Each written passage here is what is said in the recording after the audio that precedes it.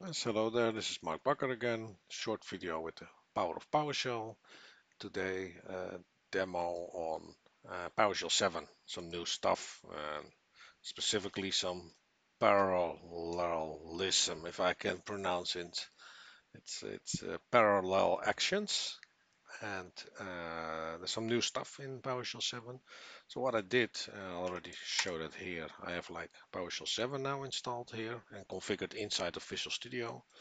And you can do that by searching this in settings. You have here like settings, right? You go to settings and then you search for the terminal window, and then you can edit in JSON, and then you get like the screen you see here, and I put all this in, right?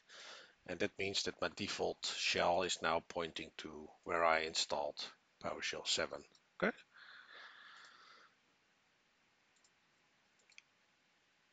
So there's some new stuff. I'm gonna do some basic get child item on the C drive, for instance. And let's see what we get. Okay, fair enough. We get some stuff back there, right? And if we now do like for each object on that, for each object, and you do a dollar underbar, you still get like the same, right? Still the same. But if I add a line here under for each, for instance, I do a one-liner, by the way, for this time. I'm not gonna do multi-line sleep minus seconds, and then I do like 1 second for now. I do milliseconds, by the way. You can specify that as well, milliseconds, 250. So if I run it now, see, it takes a little bit more time. What you can do is measure it, of course. You have like the measure command, right? There. And you open and close that, and you do it like that, and then you stick your even multi-line stuff, doesn't matter, you stick that in there, right? And now still we get the same result. Only you don't see the output yet, or not at all. But you see how long it took, and we can store this, of course, in a variable like t, for instance, right? And then, for instance, we run this command again. So 2.5 seconds, right? If I now make this a half a second, right? And imagine you're running a script across several systems, and yeah, so this will take 5 seconds, right? Now, if we do like, I think we can do it here, minus parallel. Pretty sure this, I'm not 100% sure, by the way. Yes, should be fine. And now we have still t.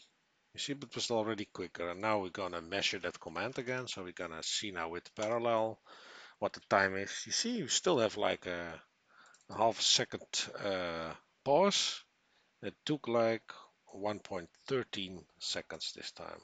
But there is another flag, so you can also do like throttle limit, I found out. And if you set that, I do it now for 25, that means then 25 same occurrences, or no, like 25 items are the max, and that's the throttle, so you can't exceed that. And if you now run it, you see, took like 0.63 seconds.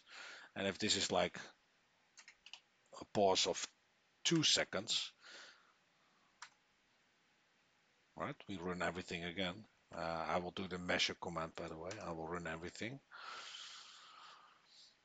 You see, two seconds, and that's because of this milliseconds. And basically every item we get back, yeah, right, because this is perhaps a little bit more readable for the most of you. Let's hang on,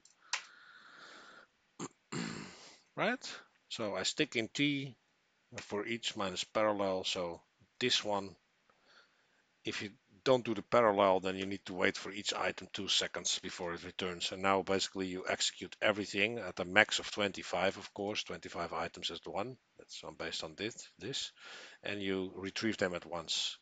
And yeah, I think it's a pretty nice feature because I worked with old versions of PowerShell as well, and did some with the Windows workflow engine and PowerShell workflows, and you can do some parallelism then there as well.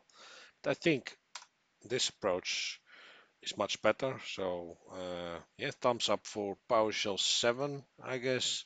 So I'm probably gonna make some more videos if I discover even more new stuff. I just installed it and I discovered this new feature of the parallelism on the foreach-object, for instance. So I thought it was nice of me to share with you.